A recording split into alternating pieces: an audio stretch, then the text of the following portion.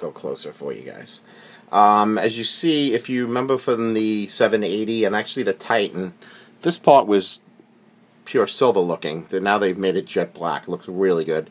As you see, the GTX logo is also now black instead of just silver. It's a sharp looking card. Not like... Still has the same technology where it'll blow out the back. Let me get it back out.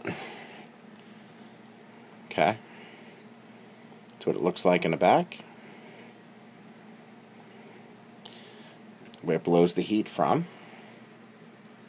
And here is, should light up, I think, as the other cards had done. Alright, so that's where it goes. This is where your connectors are on it for your SLI. Okay, just so you see, there's your 8-pin and your 6-pin to connect it properly. But anyway, that's the unveiling of the card, and I'll show you it when it's in the system and stuff.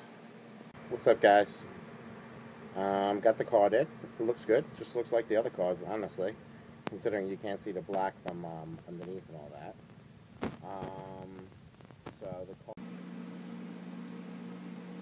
What's up, guys? Sloppy Wet below. I just did my install of the GTX 780 Ti. Just want to show you what with GPU-Z running.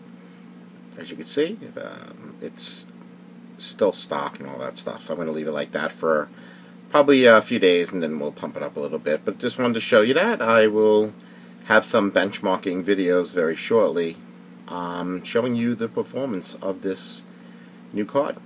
Thanks, guys.